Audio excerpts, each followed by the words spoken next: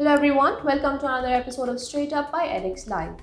What's in, what's out, and what's all this noise about?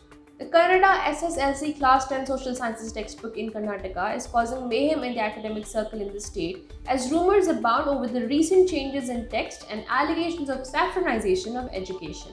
Now, the new textbook was officially released on Monday by Karnataka's Primary and Secondary Education Minister B.C. Nagesh.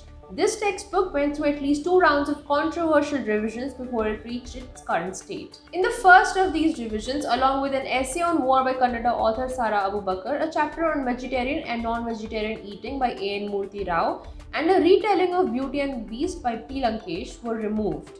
In addition, the chapters on Bhagat Singh and Swami Vivekananda had also been omitted. What was added was a speech by the founder of the Rashtriya Swayamsevak Sangh, RSS, K.V. Khegewar.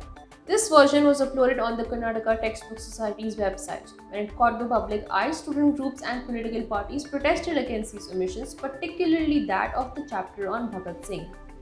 This issue erupted last week, and the General Secretary of the Associated Management of Schools in Karnataka has said that it has caused a delay in the release and distribution of the textbook. In the final version released on Monday, May 23, a biographical chapter on Bhagat Singh written by author Dr. G. Ramakrishna has been added, and the speech by RSS founder has been added as a chapter on role models. However, student groups and activists are amplifying their dissatisfaction with the move and have called for a protest and a black flag demonstration in Bangalore on May 31. They claim that such revisions in textbooks are happening across classes 1 to 10 in Karnataka. At the center of this controversy is the textbook revision committee that was formed by the Karnataka government in 2020.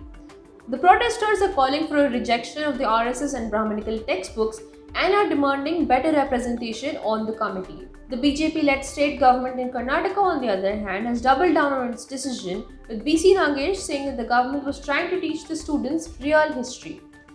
Do stay tuned to edX Live for in-depth coverage on this issue. Subscribe to our channel for more updates, mask up and stay safe, and we will see you tomorrow.